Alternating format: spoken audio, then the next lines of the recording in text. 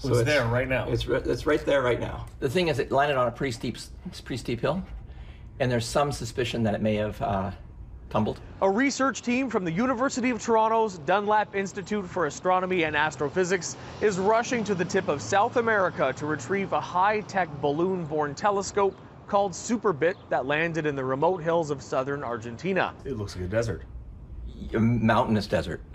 So the good news is it's probably not going to get soaked. That telescope brought down deliberately by the team overseeing its operation in the hopes of saving valuable equipment and even more precious data collected during its 39 days of operation. Launched out of New Zealand, and it had been circling the globe for about 40 days. 39 days. 40 days. Yeah. And during that time, it was successful? Oh yeah, it was great. It was amazing. It's pretty outstanding how well it worked out.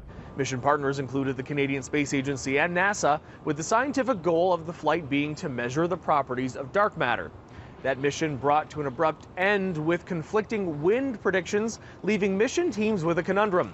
Bring the balloon down now with a high likelihood of saving the equipment and imagery on board, or continue on with a real risk the balloon could be headed to the Antarctic. It brings you down there, then we're going to lose power to the payload. The batteries will die. When the batteries die, it becomes a derelict. We can't recharge them once they're frozen. Then we'd have to drop. Before that happened, we'd have to drop it, so we didn't have a derelict balloon floating around in airspace.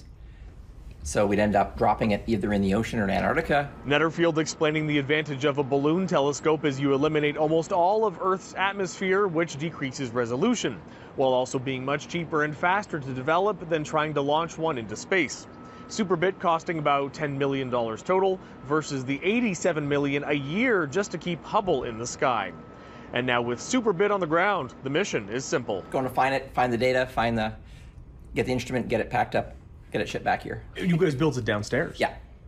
In the shop? In the high bay, yep. Yeah. It's more than a little bit of a mess. But these are our electronics labs where we do all of our electronics development. Our machine shop.